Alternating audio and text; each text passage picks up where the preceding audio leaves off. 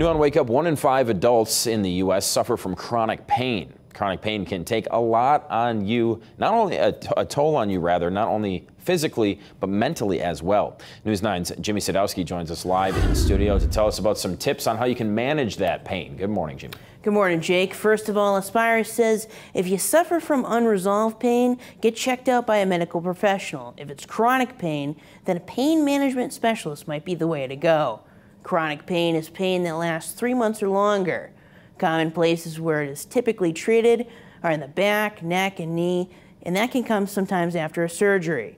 A major part of pain management at Aspirus is trying to intervene and help patients try to get off the medications they're on for the pain.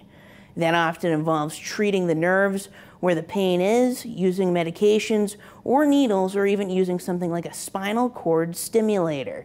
There's a bit of maintenance involved too. Nerves do regenerate, so just like a haircut, you give us a call, you come in,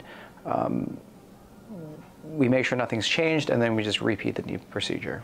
If needed, meds can be prescribed, but the ultimate goal is to get off them.